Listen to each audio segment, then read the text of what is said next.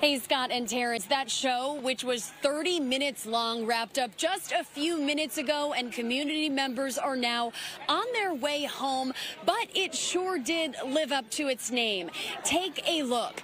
As you mentioned, this show is known as the largest fireworks show in Illinois.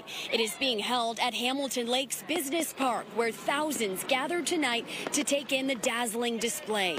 The village of Itasca launched a whopping 3,600 fireworks for the occasion, and it was synchronized to a variety of songs playing on a concert-grade sound system, including pop music, patriotic tunes, and movie soundtrack hits.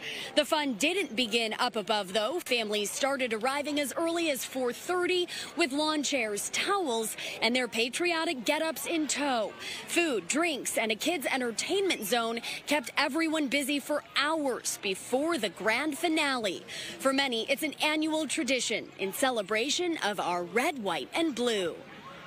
Love the 4th. It's for celebration, for coming together. It's all about the birthday of America. It brings a lot of memories of childhood, you know. It's just about celebrating independence and being with everybody that you love. Independence, freedom to do everything we want to do. It's America's the best. It's really great. So that's why we come every year and bring the kids, because they really love it. It's one of the best fireworks shows in a long time I've seen since Arlington Park Raceway. They have all different variety, different like the ones that look like flowers and all kind of stuff. I love fireworks. So yesterday I was down at Navy Pier. They said these are the best out in the west suburb. I want to see if it's really true.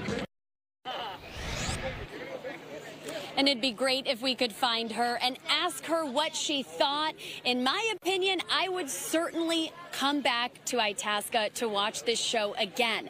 But if you are wondering who has the largest fireworks display in the world, the Philippines snagged that Guinness World Record back in 2016 for a New Year's Eve show that was 1 hour, 1 minute, and 32 seconds. Reporting live in Itasca, Casey Cronus, Fox 32, Chicago.